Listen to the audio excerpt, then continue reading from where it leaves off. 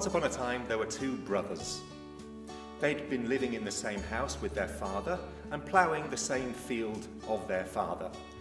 When their father passed away, he split the field between the two sons. The two sons split the house between two and carried on living as neighbours.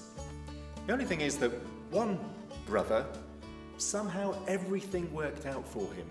Like, he hardly needed to touch the field and it just sprang up with the greatest of crops. The guy got married quickly, had kids, just had a most wonderful life, whilst the other brother, let's call him Yossi, had a rubbish life. For some reason, the other half of the field never gave its crops. He never managed to build any relationship with anybody. He lived on his own, scraping a living. Life was pretty miserable for him. And just before we carry on, it's not that story. I know which one you're thinking about, but it's not that one. So anyway, one evening, the poor brother, Yossi, decides that he's going to take a walk in the fields, just wondering about life and existence. And as he's wandering in his field, he suddenly sees in his brother's field a huge giant. And he's about to run away. The giant calls out to him. He says, no, don't worry. I'm just your brother's luck. I'm not going to hurt you or anything. I'm just your brother's luck. And Yossi looks at this giant. And he goes, okay, right. That would explain it. Of course, my brother's luck is bloody huge. And the giant says, no. Your luck is actually much bigger than me. It's just that he's asleep. He's this is the way that the lockdown's affected him. He's not really getting up in the mornings. All you need to do is go over and wake up your luck, and you'll be fine. Yossi is delighted. He takes the directions from the luck of his brother and makes his way off to find his luck and wake the lazy thing up.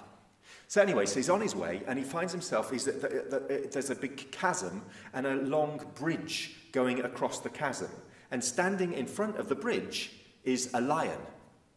And the lion comes up to him and says, okay, now I'm going to eat you. And Yossi says, well, yeah, of course. Yeah, because my luck is asleep, so obviously you're going to eat me. But look, do me a favour. If you let me go by, I'll actually be meeting my luck, and apparently my luck is really huge, and I'm sure he'll be able to sprinkle a bit of luck your way as well. It's probably worth our while if you let me go. So the lion says, all right then, if you can please find out, why is it am I always hungry? If your luck can make sure that I'm no longer always hungry, I'll let you come back this way on your return. So Yossi carries on, and suddenly he's captured by a net, and along comes a farmer. And the farmer says to him, right, I've caught you. Now you're going to have to work for me for 30 years because you have been trespassing on my land. And Yossi says, yeah, no, well, of course that's going to happen, because my luck is still asleep. But I'm just about to wake him up. And I promise you, once I wake the luck up, he'll come over and he'll give you a bit of luck as well. If you can just let me go and wake him up, I'll come back later and we'll sort this all out. It'll be okay. The farmer says, all right then. When you come back here, you tell me why that tree never gives fruit. I want that tree to give me some fruit. I've been here 50 years and it's never given me fruit. Off Yossi goes, and suddenly he finds himself surrounded by 10 soldiers. And the soldiers say, you must be a spy. We're going to take you to execute you. And Yossi says, yeah, well, of course, yeah, because and he tells them this story of his luck. And he says, look, if you let me wake up my giant luck, then, I'm sure he'll give all 10 of you a lot of luck as well, and you'll never have spies again. And the soldiers say, all right then, we don't need that kind of luck. What we need is an answer. Our princess has not stopped crying since her father died some 3 years ago, and nothing's being done in this country. We need our princess to stop crying. If you can find a way to stop her crying, we'll let you go. Yossi says, fine. He walks off, and he can hear this rolling thunder coming from afar. And this rolling thunder, he realizes, is the snoring of his luck.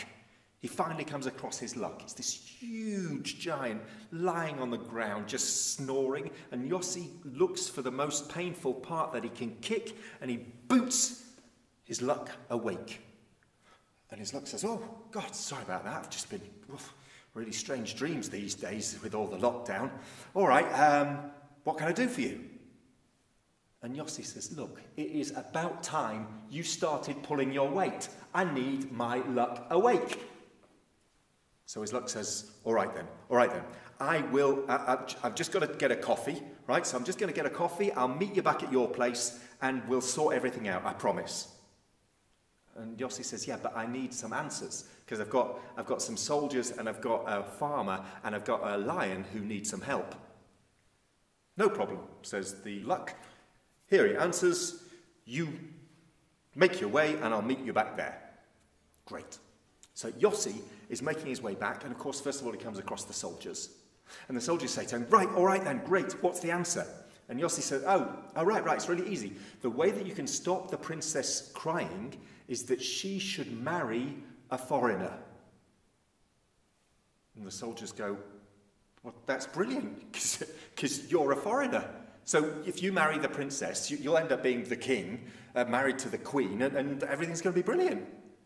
And Yossi says, "Yeah, any other day I would do that, but I'm kind of busy, right? Because I've got to get home to my luck, because my luck's waiting at home. So I'm afraid I can't help you out this time round. But you'll find someone else. Don't worry." Yossi carries on, leaving the soldiers somewhat nonplussed. Comes up to the farmer, and the farmer says, "Well, what about my tree?" Yossi says, "Your tree? The reason why your tree isn't giving fruit is because there's a huge treasure chest deep underneath the tree, and it's getting in the way of the roots. You just need to undig the treasure chest, and you'll be very rich, and your tree will give fruit." The farmer goes, "Well, I'm a bit old for doing all that digging, but I tell you what, if you help me dig out that treasure chest, we'll share it. You can have half the treasure and I'll have half the treasure. How about that?" And Yossi says, "Yeah, I'm kind of busy because I've got to get home to my luck. So I can't help you out, but I'm sure that there's some soldiers over the way. Maybe they'll give you a hand." Then Yossi, he's nearly home. He's about to cross the ravine, and there stands the lion, and the lion says, "Well, why am I always hungry?" And Yossi goes, "Oh, right. Apparently, the way that you can quench your enduring hunger is you just need to eat an idiot." And the lion was never hungry again.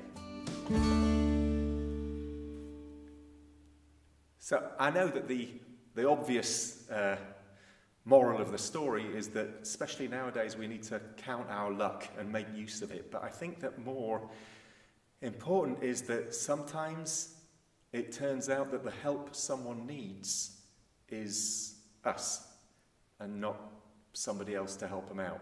I think nowadays the time is for me to try to step up and provide the help that somebody else requires. Anyway, I'm Robbie Greengrass. Made this together with a brilliant videographer, photographer and artist Neil Mercer. And again, just to say that if you like this story and you would like another story to be told, if you have a story in mind, one that maybe you've heard me tell before or you've heard tell before, just stick it in the comments and we'll try and produce it. And obviously also, if you'd like to dedicate it to anybody, write that in the comments as well. Keep it together.